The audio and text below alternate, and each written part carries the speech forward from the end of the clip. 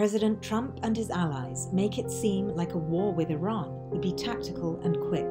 Do you have an exit strategy for Iran if war does break out? You're not going to need an exit strategy. I don't need exit strategies. So here's what Iran needs to get ready for. Severe pain. Could we win a war with Iran? Yes. That didn't take you a second. 2 strikes, the first strike and the last strike. But it's not that simple. 3 former US military officials told us why. I wouldn't want to gamble on just a limited strike and that would do it if I was the President of the United States. It would not be 1 strike and then the 2nd strike. No, it wouldn't happen that way. You'd have to expect a major response from Iran. Well, the United States does overmatch Iran completely militarily, but would it be easy or uncomplicated? We completely overmatched Saddam Hussein, and we lost almost 4,000 men and women dead in that war.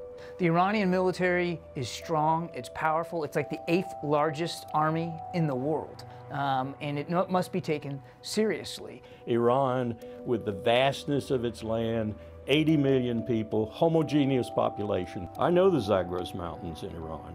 I know that terrain. It simply isn't Iraq. It's not a desert where you go bomb one tank after another. It would be an incredible feat to defeat anyone inside Iran. Iran's military strengths are, first, its diversification of its weapons, of its people. They have Shia militias all over the Middle East. Hezbollah is a very significant force. They have a regular army. They are decentralized. They have a regular navy. It would drag other countries into it. Iraq is a Shia-dominated country. You've got a war in Syria, in Yemen, in Libya. So it would be very messy.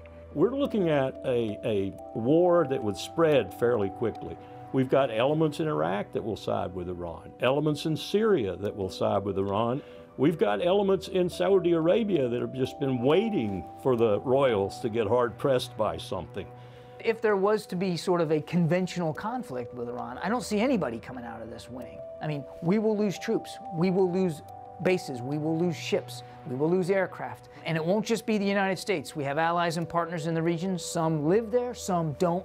Also would likely get wrapped up into this and suffer casualties and devastating results. And of course, the Iranian people will lose here because Iran will suffer as well.